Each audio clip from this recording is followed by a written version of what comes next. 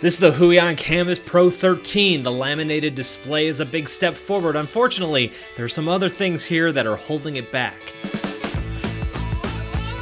The Huion Kamvas Pro 13 is a pen display. This means it's an external monitor that plugs into either your Mac or Windows computer, and you can draw on it with the included pen. Before I get started, the most common question I get on these reviews is, should I get this one or should I get that one? And I've made it easy for you. Over on my website, there is a list of my favorites, in order of my favorite. I list the reasons I like them and some of the pros and cons, and also links to the full reviews. Full disclosure, there are affiliate links on that site. They link out to Amazon. I get a little kickback every time you click on one of those links and buy anything from Amazon, but that is how I fund this channel. It helps me buy products like this Huion Kamvas Pro 13. So on to the review. As you probably have guessed by the name, it is a 13-inch display, a 13.3-inch display to be exact. What makes this display special is that it is laminated. Wacom has been doing this for a little over a year, but this is the first third-party pen display to make this jump. The laminated screen greatly reduces the amount of space between where your stylus hits the glass and where the cursor appears underneath the screen.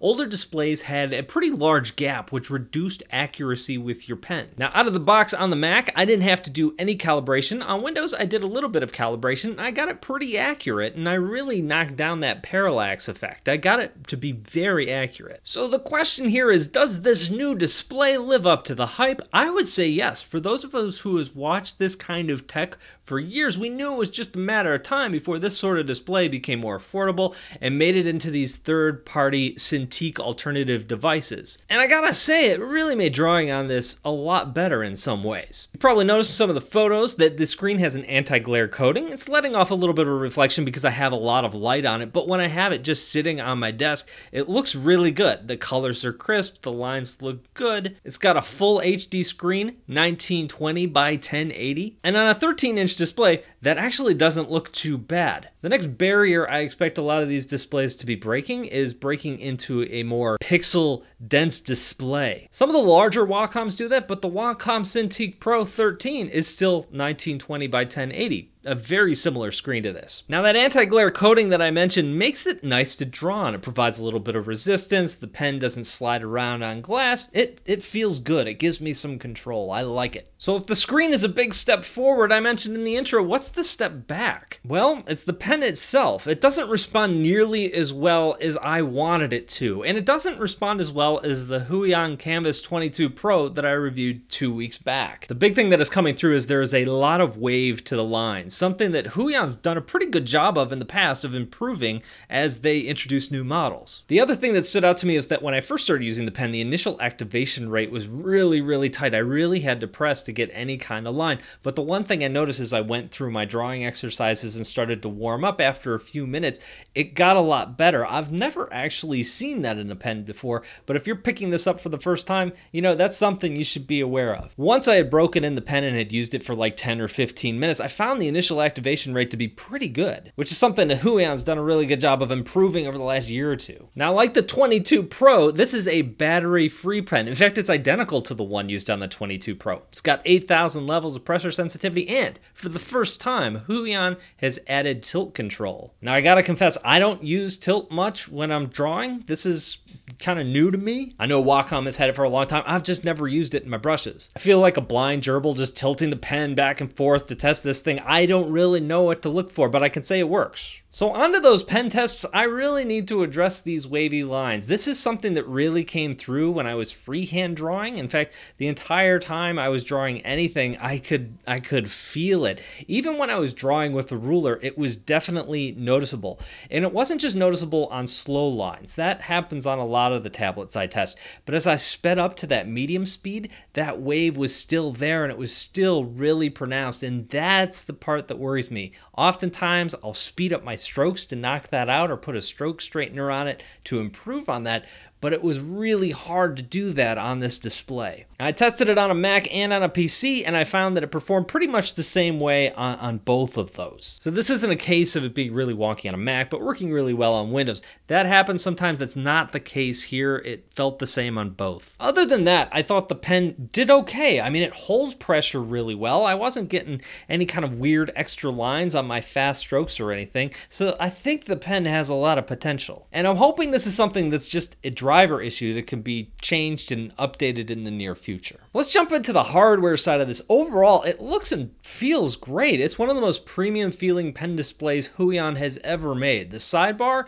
looks like it has 6 shortcut keys. It actually only has 4. This is the power button, and this one adjusts the screen settings. Those 4 hotkeys that we have though, those are totally customizable. Set them to any shortcut key that you want. Now the touch strip in the center sometimes pans you around your drawing, sometimes zooms you in and out. At this time, I really haven't been able to figure that piece out. What I'd really like to do with that touch strip is map it to my brushes. So if I scroll up, it increases the size, scroll down, it decreases the size. Unfortunately, as far as I can tell from the instructions and the things that I've read, that is not customizable. It is set the way it is set, so I didn't find much use for it. The buttons themselves feel really good. They're rubbery, they're comfortable. I do question the design decision that put the power button where they did. When I draw, I don't look at the buttons. I go by touch, so I'm looking at my drawing, and by touching the buttons, I feel which one I want to switch from my brush to my eraser or to undo. That's why I really like tactile buttons, like really nice tactile buttons that you could actually feel. And on more than one occasion with this display, I accidentally turned off the display when I meant to do something else, because the power button is right there and it feels just like the other buttons, even though it's a little bigger. I never accidentally hit the bottom button. I thought I deserved some kind of reward for that, so I went and got a cookie. Then I came back and accidentally hit the button. Cookie's good though. The screen does have a hotspot. It's a good one. It's really, really warm along the top, and it's pretty warm along the right-hand side. The good news here is my hand doesn't rest along the top, so I didn't really notice it too much when I was drawing.